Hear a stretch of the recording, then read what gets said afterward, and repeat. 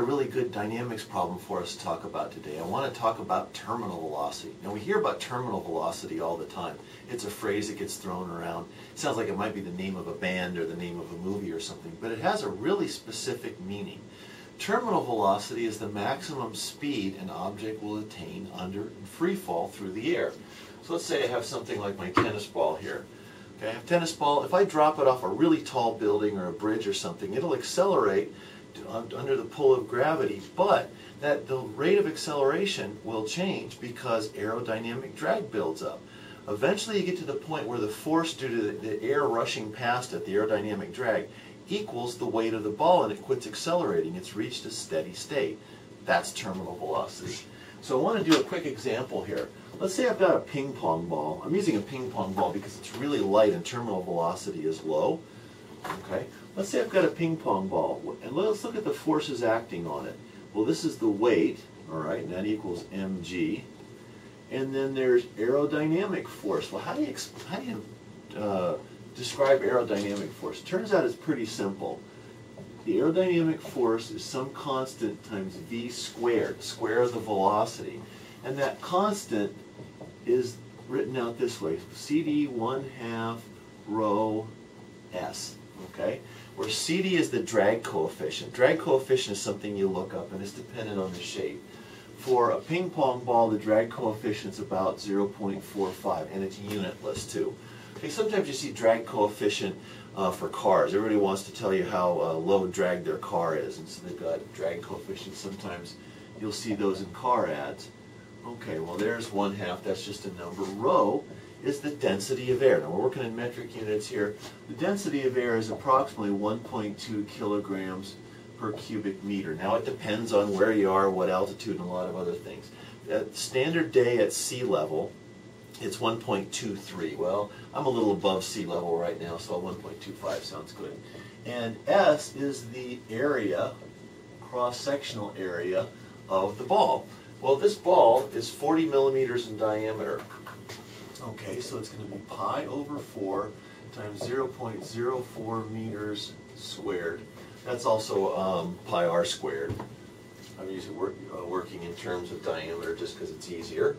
And let's see, if I do this right, my area is 1.257 times 10 to the minus third square meters.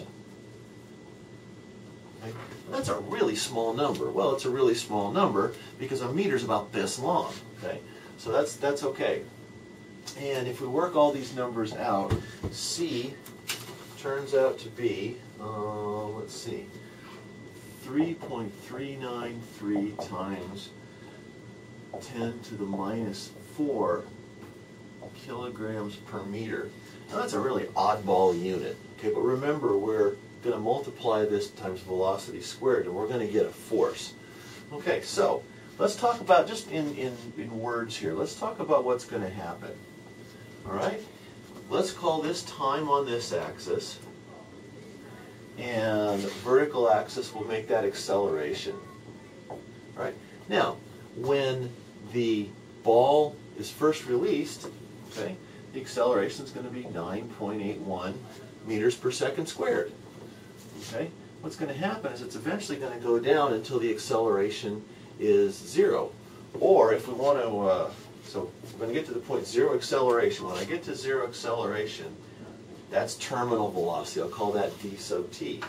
Now another way to look at this is let's look at the velocity rather than the acceleration. Okay, same kind of thing here.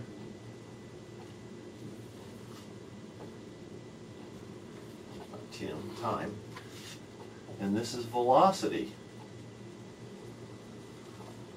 All right, that's what terminal velocity looks like. You start with acceleration increasing linearly because you're going so slow, aerodynamics doesn't matter, and you get to the point where the velocity goes horizontal.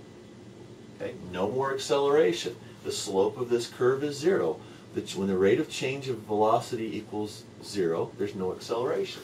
And so in that plot, that would be the terminal velocity. To me, this one makes a little more sense. I can kind of see that one. Either of the two plots I've just drawn is okay.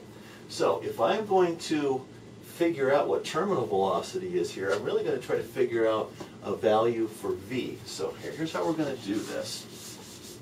When, and it doesn't really matter which whether I call positive up or positive down. Let's call positive up, and I'll call that, we'll just leave that as the positive up direction. Okay, when I'm at terminal velocity, there's no acceleration, right? So these two forces have to equal one another. So I'm going to say CV squared minus mg equals 0. So at Vt, remember acceleration equals 0 now, all right? That's true. Well, let's see, it means CV squared equals mg, and that means that v equals the square root of mg over c. And if I plug all these numbers in, I get this really low number. I get, let's see if I do this right, 8.5 meters per second. And that's assuming that the mass of the ball is 2.5 grams. Okay, I gotta make sure and give you that.